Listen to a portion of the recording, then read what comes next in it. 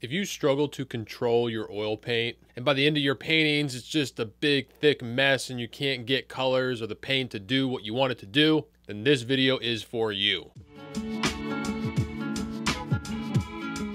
Hi, welcome to Paint Coach. My name is Chris Fornatero, here to help simplify oil painting so that you can get better faster. So this is definitely the most asked question that I get. It's the problem people struggle with the most when they first start to oil paint. They probably have come from acrylics or watercolors where it's really easy to layer the paint, and now they get oils and they're like, oh, is it too thick? Is it too thin? Do I use the medium? It's thin, it's thicker. How do I layer it? It's all a big muddy mess. What do I do? Well, I'm not going to keep talking about it. I'm actually going to show you. So let's jump onto the easel. All right, so I have my paint thinner, got the linseed oil, my paint, got like a little tree outlined here. I'm just going to show you kind of how I go about painting in terms of thickness of the paint. When I start out, my paint is not thick. You know, I like to think of scrubbing in darks, laying in the lights, or at the beginning of the painting, I am moving paint, opposed to at the end, I am applying paint. I'll demonstrate that in just a second. So here I'm just mixing up dark green,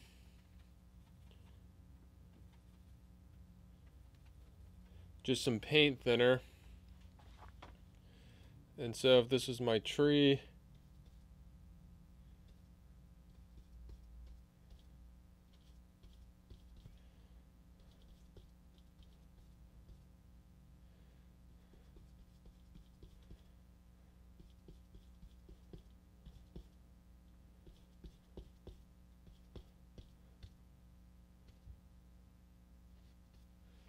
you know, the paint is thin, but it's not like a wash or anything. Now, I'm going to make it lighter. It's going to be slightly thicker.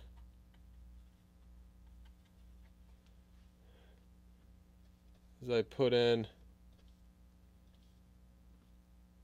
highlights here.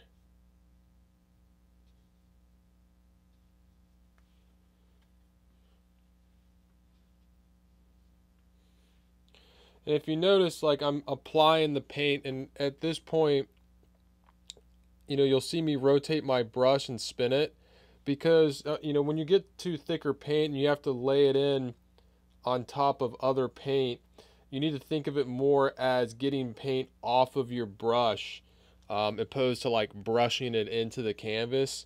Like if I have to put like a highlight here, you see I'm spinning my brush and I'm laying the paint down, I'm getting it off of my brush.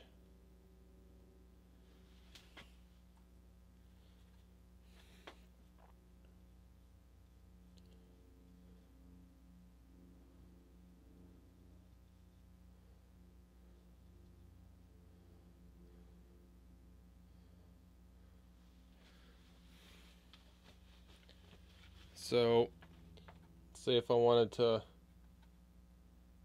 put more paint on, get more of like a vibrant green in there, this paint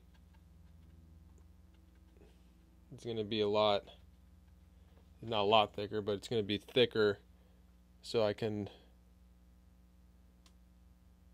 lay it down.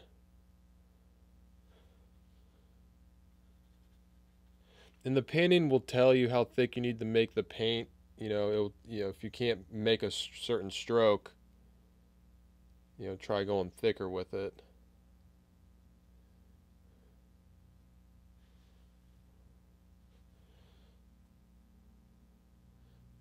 Now here I want to get pretty thick for these lightest highlights here on the edge. And a cool thing about oil paint is that you can use a palette knife if you want, and when you lay paint down that's raised up off the canvas like this, it's just going to have a certain look to it, because you're going to hit a value you can't get with a brush.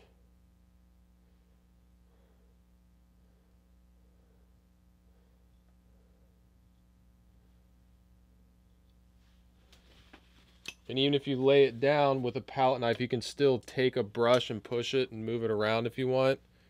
I just got a brush here. See if I want to kind of push that around. But this is like a perfect example how it's applying the paint. You know, I put the paint on there, and now I'm pushing and moving it around. I always say, you know, that's such a big advantage with oil paint is when you get it on there, that's just the beginning. You can push it, you can pull it, you can scrape it down, you know, move it around, you know, take advantage of it. So now I'm putting in these darks for the tree trunk.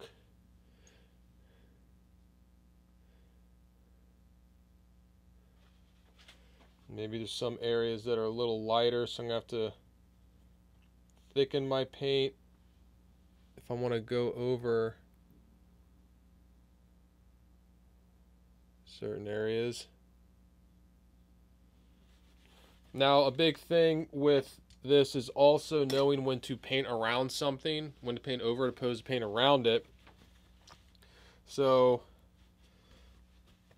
if we have a sky that's behind here, and you know, I want to put in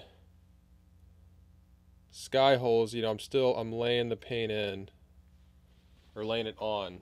You know, you're getting the paint off of your brush, spinning your brush if you have to.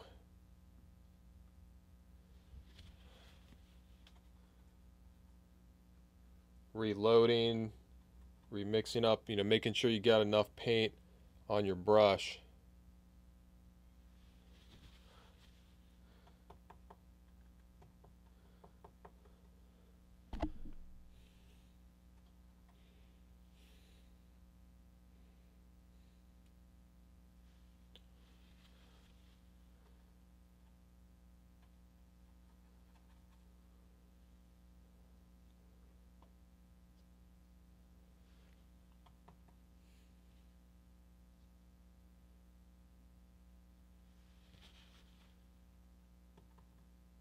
You can see how I'm constantly mixing up more paint.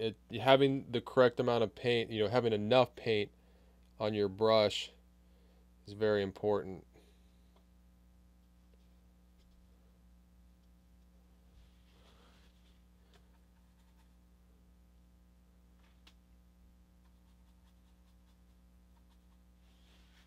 Now, even when you have a really small brush, like I'm going to use this little rigger brush, same thing applies. You really want to make sure you got enough paint on your brush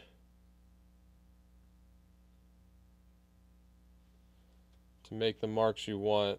You can even use this in doing little sky holes, but you just don't want to be stabbing your brush at any time. You always want to be laying paint down.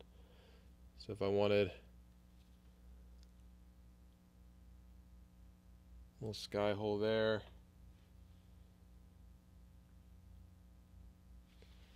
one there, maybe I want to come back to my tree trunk,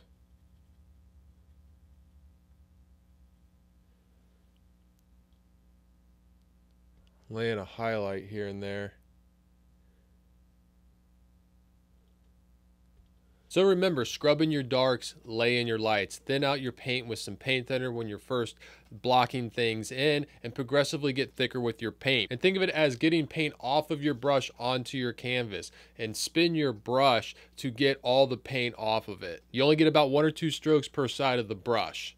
Also remember, the painting will dictate how thick or thin you need to make your paint. If you can't paint over top of something, try thickening your paint and going over top. And remember, you can go all the way to using a palette knife and really laying on that thick paint. This is a great tool to use to get a really good effect, because when you go to that thicker level of paint, it pushes things to another value. This is really good when you want to put some really strong, good highlights that are going to punch and really make something pop. Also, know when to paint around something and when to paint over something. If you found this video helpful, please hit that like button and subscribe to the channel. If you're looking for full-time painting video tutorials, I have that on my Patreon page, which is linked in the description below. Also down there, I have a Foundations of Oil Painting course. It's over 7 hours of content and goes over pretty much everything I feel is important to know as an oil painter. And if you want to see what I'm painting on a daily basis, you can follow me on Instagram at Forza43. I'm Chris Fornatero here telling you to go get painting.